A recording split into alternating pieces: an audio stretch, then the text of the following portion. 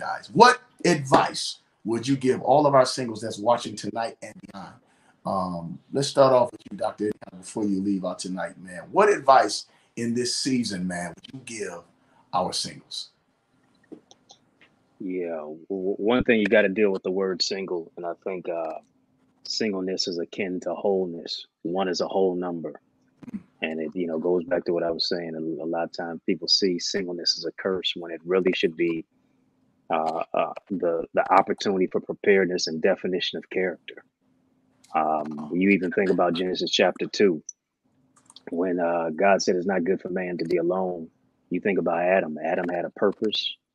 Adam had a place. Adam had presence. Adam had power. It was not good for that man to be alone.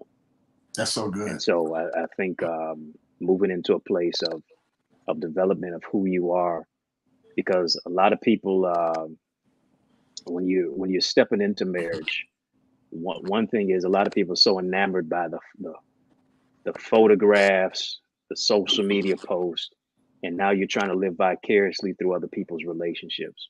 Right.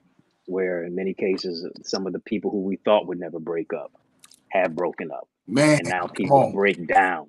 Come on, bro. And so I think all of this has to come from a place that you're a helpmate and not a headache. Woo. Ain't nobody rhyme like Dr. Eddie Carter. Doc, nobody. I'm waiting for all these. I can't even type too fast, bro. He got bars. I'm trying to keep up. He got bars. Yes. Bars all day. Hold on, Dr. Connor, you ain't got nowhere to go, right? Can we keep another 15? Yeah. Okay. We can do another 15. Go ahead. I say all that to say, man, marriage is a ministry. Marriage is a merger. Marriage is also a mirror. It's going to expose the beauty, but also the ugly. And a lot of times the ugly is internally. People have not dealt with themselves, and now they want to bring their selves on somebody else and go from bad to worse. Heal first. Heal the deal. Address so that you can confess it, deal with it, and move on from it. Okay. I just need a woosah moment. I just need to sponge everything you just said, dude. Like, I'm trying to let it sink in.